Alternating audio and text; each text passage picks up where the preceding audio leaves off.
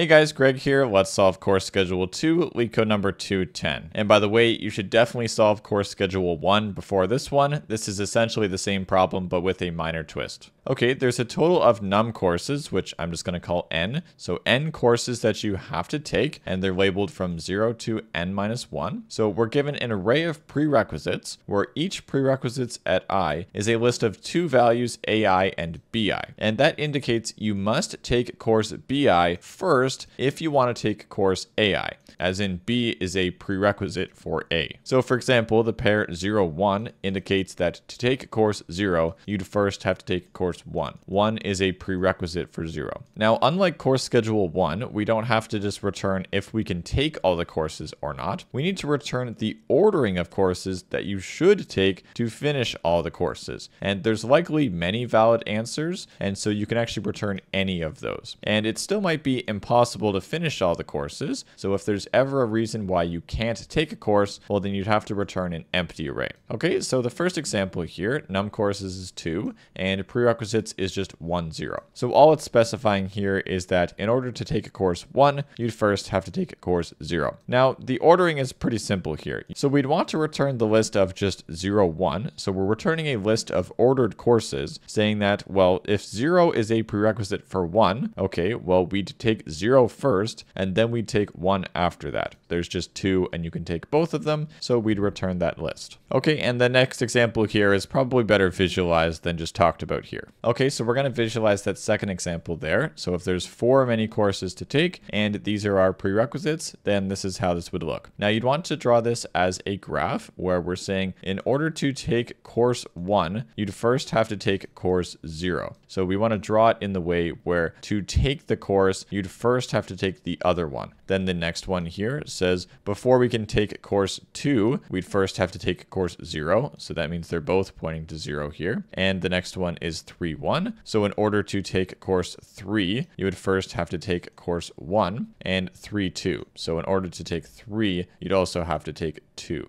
Okay, so let's see if we can take all these courses here. Well, we'd kind of look at all the courses individually here. So can you take course 0? Well, yeah, it actually has no prerequisites. So you can definitely take course 0. Can we take course 1? We can only take course 1 if we can take this course. And yes, you can take that. That's course 0. We already know we can take that. So we can take course 1 as well. Can we take course 2? Well, we can take course 2 if we can take this. Yes, we know we can take course 0. That is good to go. And can we take course 3? Well, we need to know, can we take this? Yes, we can. And can we take this? Yes, we also can. We can take all the courses. We have 4 check marks and n equals 4 courses. So we know we can take all the courses, but it's not just saying true whether we can take all the courses or not. We actually need to get an ordering here. So what we do here, and I'll formalize it a little bit more in a second, we take our ordering, which I'm just going to call O, and it's an empty list so far. And we want this to be ordered so that you can take all these courses in order like this. Okay, so can we take course 0? Yes, we can. Okay, that's fine. We'll put that on the list. So that's the first thing that we'll take. Can we take course 1? Well, we can take course 1 if you can take course 0. Yes, you can. So we'll take course 1. Can we take course 2? We already know that we can. And can we take course 3? Yes, we can here. Okay, this worked out very, very well in order. Now, the reason this worked out so well is just because this is a very hand-picked example. And so we need to do one a little more complicated.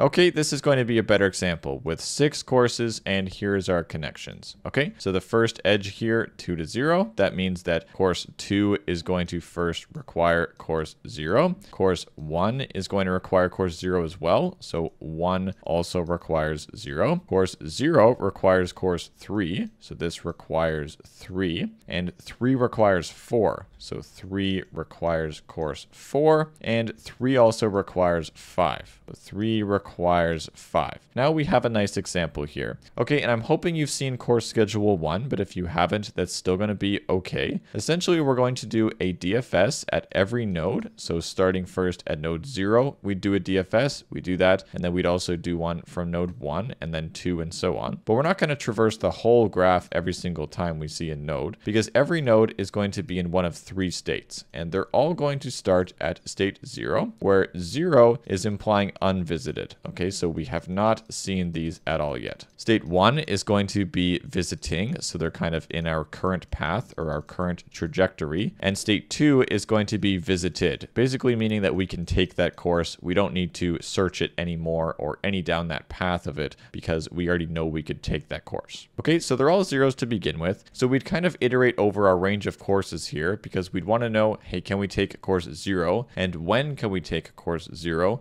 Can we take course 1? And when can we take that? So we'd kind of iterate over these courses here. We'd see the first course and we'd put this in the state of visiting. So we're currently kind of in this path here. In order to take course 0, we'd first have to take course 3. We are at 3. We are going to mark that as visiting that. In order to take 3, we'd have to take both of these courses. And it doesn't really matter which one you pick here. So let's just say we picked this one, for example. Okay, we're visiting the 5 and we can take this course. Okay, so we can finally start building up our order here, which I'll write over here. We would have initialized that to be empty at the beginning and we can take course 5. So let's write that down. We can take that first because it has no prerequisites. It has no out degree or an out degree of 0. So we can take that, and when we say that we can take a course, we'd mark it as visited. Okay, this is the visited state, meaning that we know we can take this course. Okay, so then we kind of backtrack here. To take 3, we'd still need to take this course. So we're visiting 4, so visiting, and then we can take that course. So that's going to change to visited, aka 2. We can take 4. Now take a look over here. We know that we can actually choose either of these. The order of this really doesn't matter. Hence, it didn't matter whether we went here or here first because both of them don't have any prerequisites. They're basically independent of each other. So now we're basically able to take 3. So we'd mark that as visited and we would add it to our list. Okay, we got here because we started at 0. So 0, we did that outbound connection. It has no other ones. And so he would be marked as visited. We can now say we can take course 0. So we'd iterate over this range. We'd started at 0. Now we're going to do the DFS at 1 to see if and when we can take 1. So over here, we'll take a look at that. We'll mark that as visiting. And this path doesn't take long at all because, okay, if you want to take course 1, you'd have to do this stuff, but we hit a course where we visited that. And you don't want to do this search again here because we've basically taken 0 already. So if you only needed course 0 to take course 1, well, then you can take 1 now. So we'd mark this as visited. We've taken that course, and now we can take course 1 as well. Okay, we would then iterate over this 2. That's next in line, and we'd say, okay, we're visiting that. We would say, okay, to take course 2, you'd have to go over here, and we've already taken this. So for the same reason as before, mark that as visited and put that into our list of stuff here. Okay, so that's essentially what you do, and the only other catch here would be if we had a cycle in the graph. So if you had something like this, which would be a connection between 5 and 0, so that'd be that 5 requires course 0. So basically what would have happened here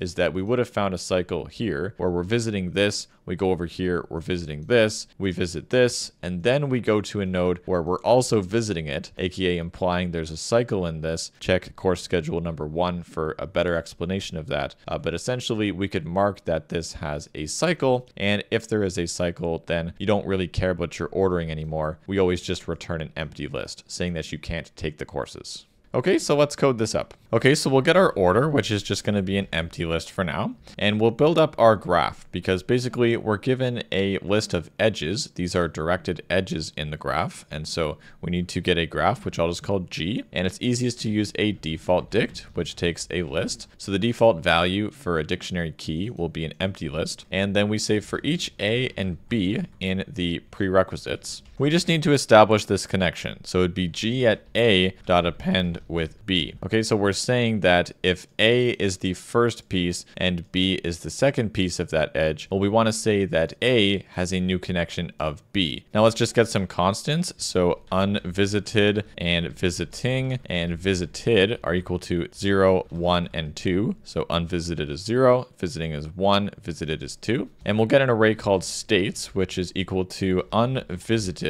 times the number of courses because we need num courses or n many slots, basically just marking that all of the courses are unvisited or untaken so far. Now what we're going to do is a DFS. So we'll define DFS, which takes a node, and I'm not going to worry about that quite yet. But for I in the range of num courses, because you need to try and take all the courses, we're going to make our DFS return, I'll just write it down here, true if no cycle, aka everything's okay, and false if there is a cycle, basically from that path we started at. So we can use this where if not DFS at I, so if there is not a DFS at I, aka if there is a cycle, because it's false if cycle, if that's happening, then you want to return the empty list specifying that since there was a cycle, then you can't take all of the courses. And this DFS is also going to build up our order array. So at the end here, you could just kind of return your order. We need this function to return true if there's no cycle, and it's also got to build up our ordering. Okay, so if the states at I is currently visiting, okay, so if this is in our current path already, that is what defines a cycle. It means we're stuck in this loop here. We're seeing something we're already seeing right now. So in that case, you just want to return false. Now, otherwise, if the states at I is equal to visited, so if we've seen this already, aka we've already added it to our order array, we can take and have taken this course, then you just want to return true, saying that, yeah, there's no cycles and we've already done what we want to do. Let's just leave. Okay, otherwise, if it's not either of these two, it must be unvisited. So we're here, we're visiting it now. States at I is now equal to visiting. Okay, we're looking at it right now. It's in our current path. Then we want to say for each of the neighbors, because you can't take this course until you visit its outbound neighbors. So for each neighbor in G at I, so for each of its connections, well, if there's not a DFS at the neighbor, so if you have trouble over there, well, then you want to return false, because if you had trouble over here, then it should be trouble overall, so return false. If you go through all of its neighbors and you don't have any issues, well, then we're out of this and we're actually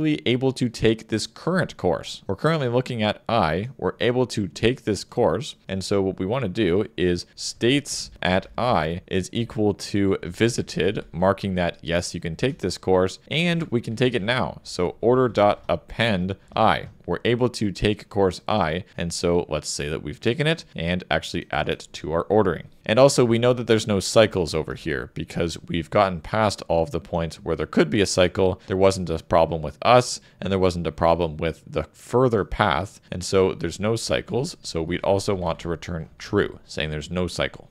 Okay, this is our final code here. So we build up the graph. We are going to do a DFS that detects cycles, and it's going to add to our ordering. And we're going to go over all the courses to make sure that you can actually take all of them. So the time complexity of this solution, well, we're essentially going to do a DFS from every node in the graph, but when you've already seen a node before, it's very quick. So basically, if you've visited a node before, aka you've done a DFS somewhere through it at some point, then it's just an O of 1 operation for that node. So when you iterate over all of the courses here, we'll see all of the n courses, and then at some point through the DFS, you'll see all of them a second time. But that's really just O of 2n, and so it's essentially an O of n solution. However, you do also see the edges in the graph. For each neighbor in the graph, so for each of the nodes, you also see all of the neighbors. And so this is actually O of n plus e. And generally, you'd write it as O of v plus e. We see all of the vertices in the graph, and you also see all of the edges because of this for neighbor in graph right there.